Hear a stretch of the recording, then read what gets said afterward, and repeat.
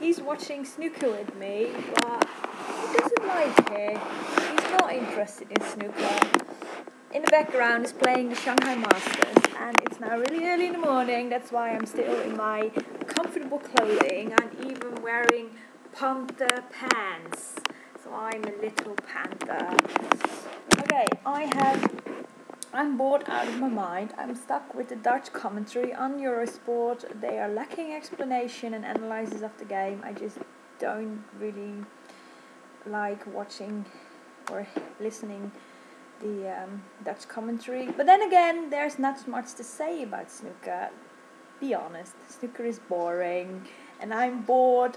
So I have come up with a thing to occupy myself, and that's playing apps. And then I thought, well, would there be any snooker apps available? So let's see. I have found, look at my owl. Whee! It's 4 o'clock, so it's not really morning anymore, but for me it's morning. I'm having a free day, or I'm having a day off, so it's 4 o'clock is morning for me. Okay, so if you it's in mirror view. You hear I have found 2 snooker apps. Let's click on them.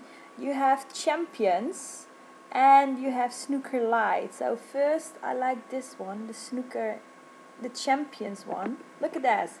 World Snooker Champions. So you can select a year. So shall we start with my birth year? Okay, guess what my birth year is.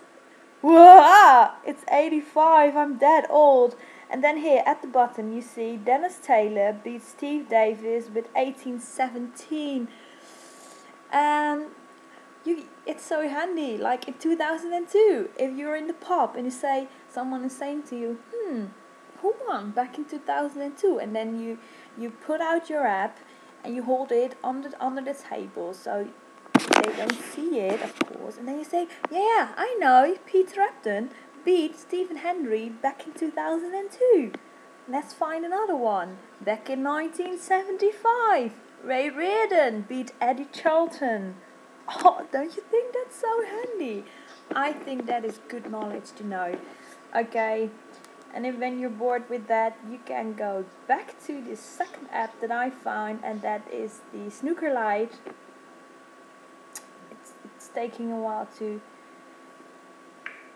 Ooh, look at that. You can play snooker yourself. How does it work? Oh.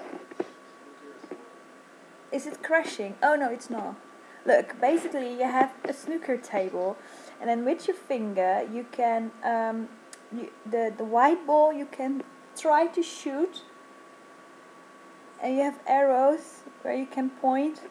So I'm just pointing like right there. And did I win? Ooh, where's the white ball? Oh, it's here.